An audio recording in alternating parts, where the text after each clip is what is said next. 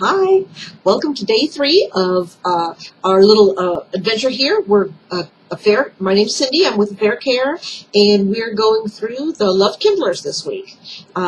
Just in case you've missed maybe the first couple of days, I'm doing this so that to introduce to you our little program. It's 90 days to save your marriage and save you.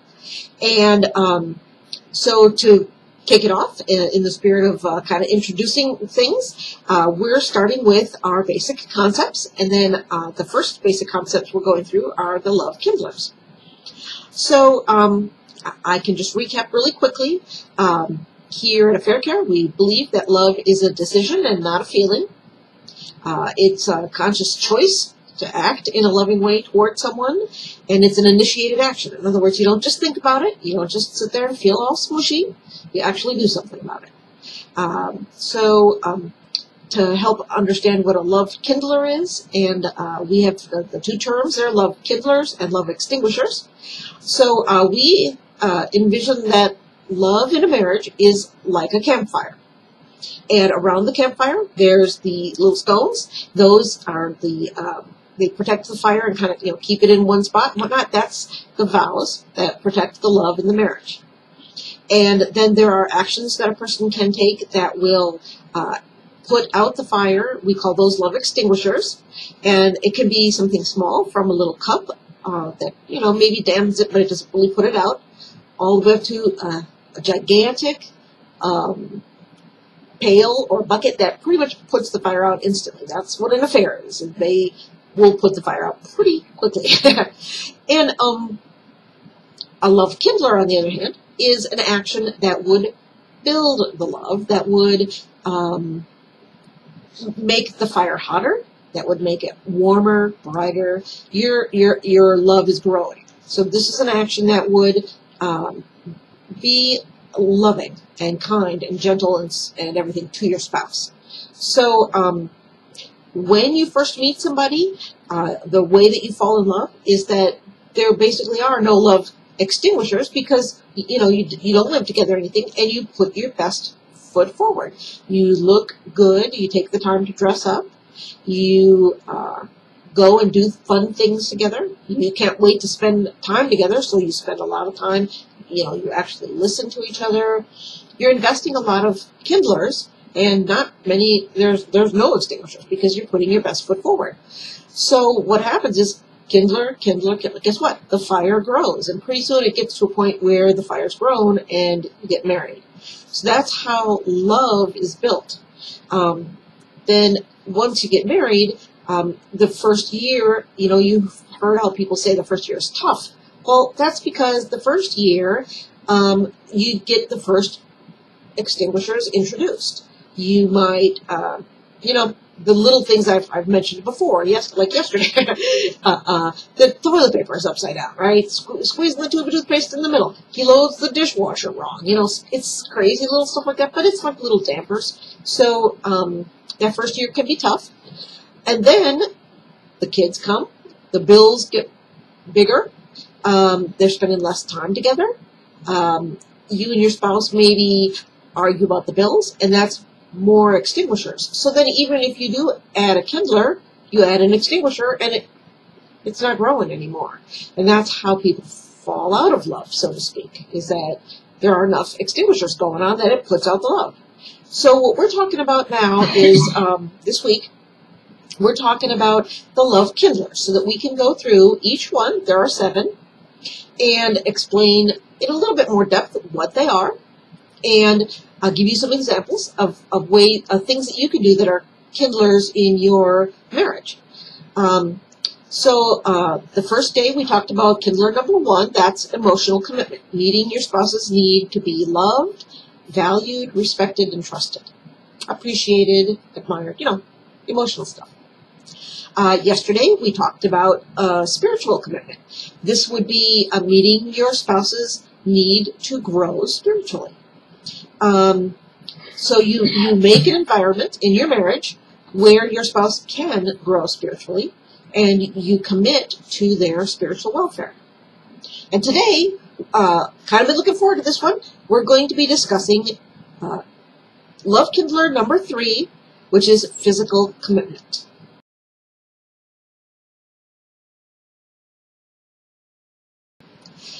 Okay, Love Kindler number 3, physical commitment. This is meeting your spouse's needs as they relate to the physical part of marriage.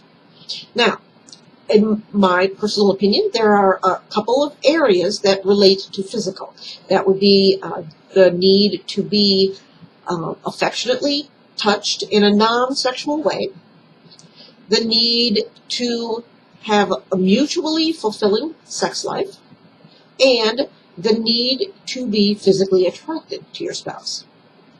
Okay, and we'll be touching on each one of those and giving some again, sticking with our nouthetic counseling, we will be giving some biblical reference for you.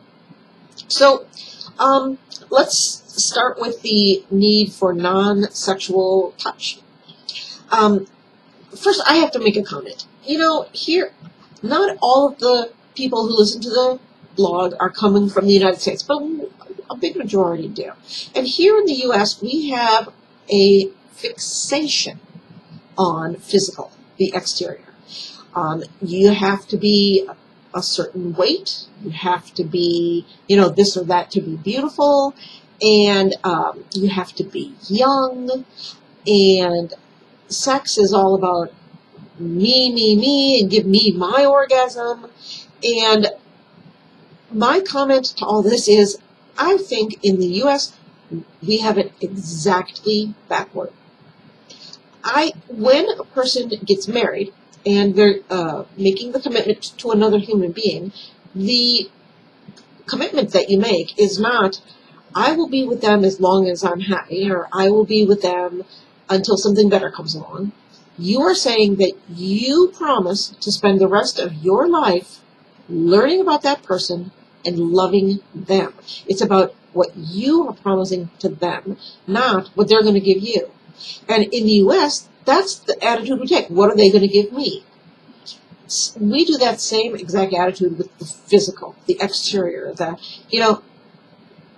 Many times people are like fixated on, what does my spouse give me? They don't kiss me enough. They don't give me enough sex. I'm not attracted to them. And it doesn't even cross people's mind to look at it, that the commitment is actually the exact opposite way.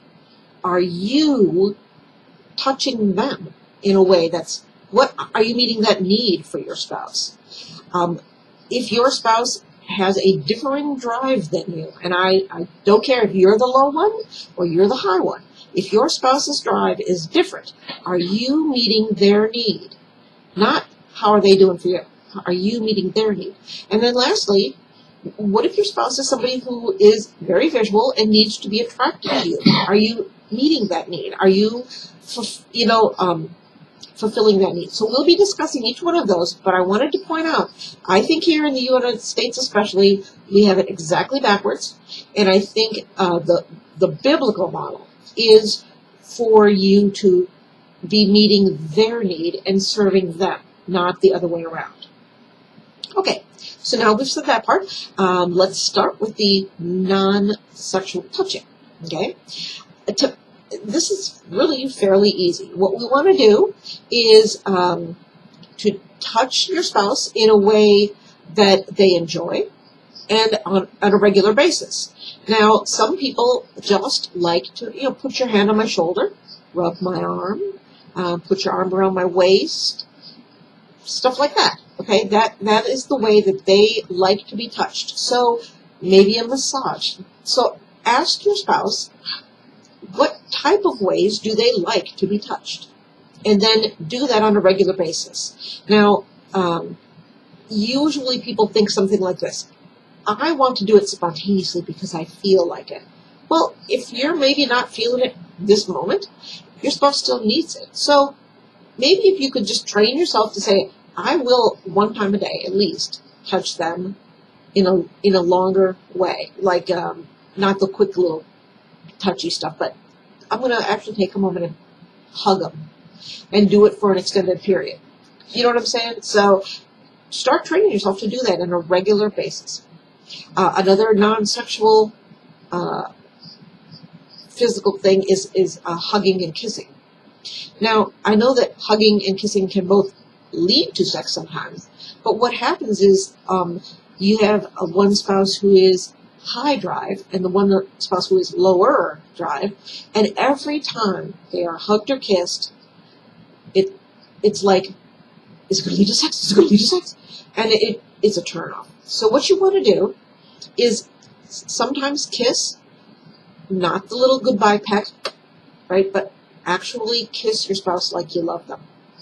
And don't necessarily, don't say, yeah, I'm hoping it leads to sex. Of course, part of you may be thinking that, but sometimes kiss them just because you kiss them. Okay, same for hugging. Hugging, cuddling, holding them close. Sometimes do that on a regular way, in a way that they enjoy, and have no other demand other than I felt like having your body close to mine and it feels great. Thank you. Do you know what I mean? When you are doing it in a way that you are meeting their need rather than hoping that they will meet yours, it frees the other guy up to feel like, oh, I kind of want to meet that need now. So, non-sexual physical connection is very important. Dear hubby and I, we really like to hold hands a lot. And we hold hands all the time. When we're in the car, we put our hands on each other's knee. I lean my head on his shoulder a lot. He puts his hand around my shoulder or my waist a lot. Do those kind of things. People need to be touched. Okay? So we got that portion. For sex.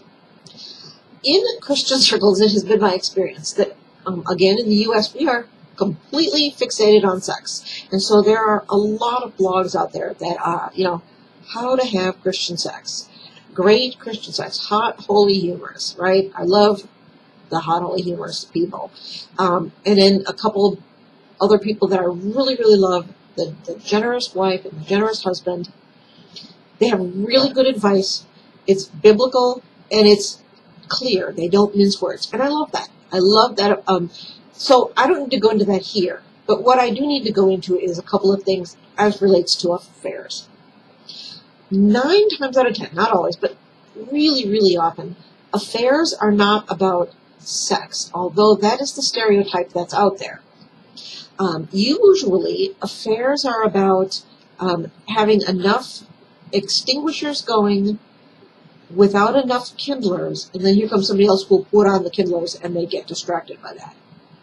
And even amongst men who may have a tendency sort of to be more visual and easily excitable and enticed into sex, even then, the other woman will usually flatter him a whole bunch first, kind of compliment him, admire him, stuff like that, where that's needs, and then that's stuff that he's sort of sopping it up. So the first quick thing is, rarely is an affair about sex. Usually it's about the different kinds of needs that people have, and the balance of the extinguishers and the kindlers being off whack. Okay, but in this instance, we're talking about physical commitment, and specifically the Christian idea of physical commitment.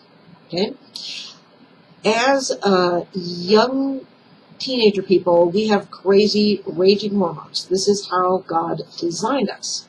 Okay, this is because as teenagers, we're looking for our mates, and God designed us so that physical intimacy is pleasurable. This is the way that He made it. Okay, in Song of Solomon, that whole book is poetry, but it is erotic, and there are activities in there that are deeply physically sexual. So my encouragement to you would be to look at the Bible and look at God's design on sexuality. Make your mind in line with God's mind as regards sex. And that is, in a married, committed relationship, he wants us to be intimate with each other. And intimacy does not just mean in the body. But what happens is that sometimes, women will think, well, I connect with him intellectually or emotionally, but physically it's just another chore.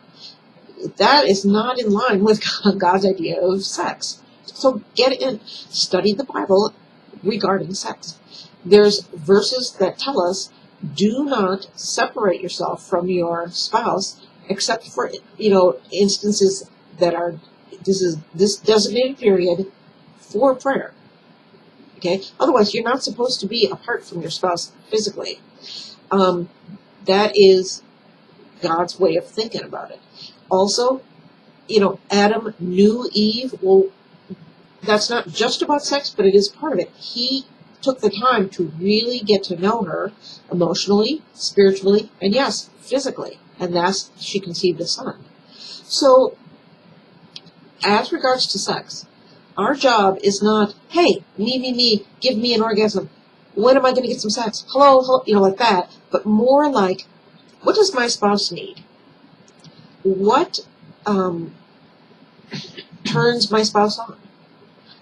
What can we do as a couple that is mutually enjoyable? Okay?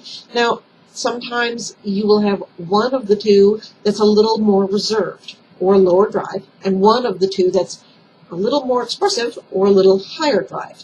And what you want to do is think, if the one who's lower is thinking, what does my spouse need? They would realize they need that physical release and connection.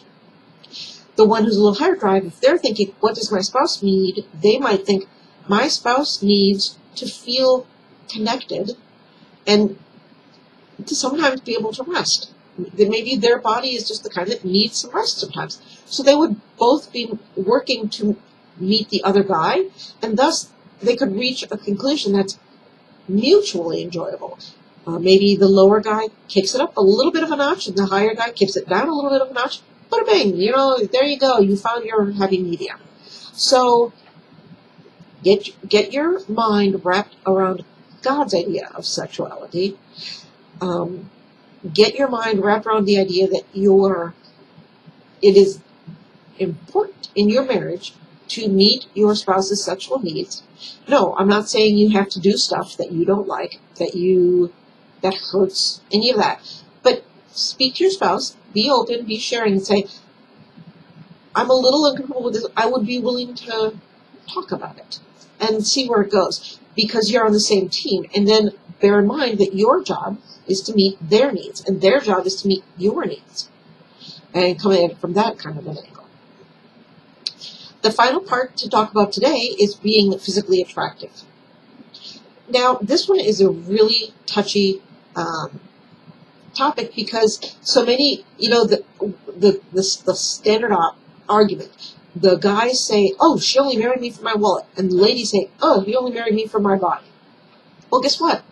I'm going to tell you, the fact is, maybe, guys love their wives' bodies, and there's nothing wrong with that. But one thing I did learn, and it took me probably till I was into my 30s and 40s to figure this out. I myself, in case you can't tell, I'm a shorter person, and I am built. I call it I'm really firm. I'm stocky, right? I'm not a skinny little bean of a person. And for years, I did not like myself or my body or the way I looked or anything. And then I realized God created me. He was distinctly involved in every aspect of me. My hair, my eyes, my teeth, how chunky I am, everything, my short little legs, everything. And there are aspects of me that are very appealing to some people. When you and your husband met, or if you're a fella and you feel physically unattractive when you and your wife met, there were parts of you that attracted them. They found maybe your eyes attractive, your hair, something, okay, whatever it would be. And I'm here to encourage you that when you think of your body, instead of thinking, oh, I'll do this or that when I lose 10 pounds. No, you are beautiful the way you are. So don't just, critique your body. Everybody has scars. Everybody has a bigger butt than they want, or a bigger tummy, or something, right? But we also all have attributes that are positive. And the physical attractiveness thing is that when you get married, you are attracted to the person initially, and we don't, we have children, life goes on, guys start to bald, whatever it may be, we physically do change. But what happens often in a marriage is the children come, wife gains some pounds. Taking care of children is hard work 24 hours a day, so she's wearing sweats and a t-shirt and doesn't get dressed up anymore. Or likewise the guy. He sits on the couch in his jeans and t-shirt and watches the football game and burps. Doesn't take the time to look good anymore. And so here's what the physical commitment, meeting your spouse's needs to be attractive. I'm not saying you have to be a certain weight. I'm not saying you have to be a certain anything, really. But what you do need to do is make the effort to look good and smell good. Make the effort to comb your hair and put it up a little bit. If you're the guy, make your hair look nice. Make the effort to brush your teeth, go in the shower, use some scented soap. Do you know what I mean?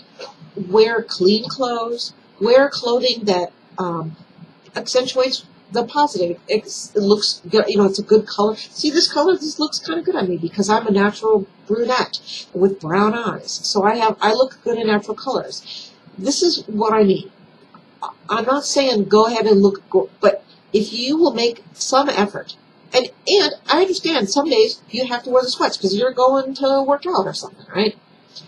But if you wear clothing that fits you cute, and then on the occasion, throw on that slinky black dress, I can't tell you how much that will mean to your marriage. Likewise, fellas, if you are a guy and you're working in the garage and, your fingernails are dirty and stuff, that's cool, you're working for your family. No stress. But come home, clean up a little bit, put on that shirt, and those tight-fitting jeans that she used to like. And, this will make a big difference for your marriage. Now, not everyone has the need for physical attraction as much. Some of these needs, they vary. Obviously, there's the person who has high sex drive, the person who has low sex drive. There's the person who likes to be touched a lot, the person who likes to be, I don't like that as well. Same for physical attraction. Some people really need to be physically attracted to their spouse. Some people, not as much. And so what you need to do is talk to your spouse about it. Don't be ashamed to say, this is kind of something that means I love you to me. I will give you my example. I do not really like to be touched. In my past, I was abused and physically abused as a child, where my parents would hit me. And so sometimes being touched scares me. So my dear hubby, he has learned to sort of let me know first, and then he'll touch me. But he loves to be touched. I don't think he can be touched enough. But that's okay, because we have talked about it, and so I know I'm free to pretty much have my hands on him anytime. He loves it. He soaks that in. Same for, we talk about when do we want it, how much, time of day, who does what to whom, how often, because I want to know what he needs, and vice versa. Same thing for physically attractive. I think I let him know the things that attract me about me to him, or the things I find attractive about him. And likewise, he lets me know, he loves my smile, for example, and he tells me. But we also have told each other how much do we need this attraction to physical, is that really important to us, or not? Maybe it's just not. That's okay. Just talk to your spouse about it, and then meet the commitment of meeting your spouse's need, not yours, your spouse's. Find out about them, learn about them, and then meet that commitment. Be committed to meeting that need. And that would be the physical commitment need. So, here we are. We've discussed sex, we've discussed touching, we've discussed being physically attractive, and I would venture to guess that you have a comment about it. Maybe you agree with me completely, and yay, thank you so much. Maybe you utterly disagree. I would love to hear about it and discuss it with you. So please put any comments on the YouTube channel if you're watching there, or on the blog. Make a comment, and I will do my best to, have a little dialogue with you. I would love to know. Now, tomorrow we'll be discussing Love Kindler number 4, which is financial commitment. This is meeting your spouse's monetary needs. We talked today about how, oh, he only married me because of my body. Tomorrow we'll be talking about, oh, she only married me because of my wallet. So, okay, thanks again for tuning in. We'll see you back tomorrow, and hope you have a wonderful night. Bye-bye.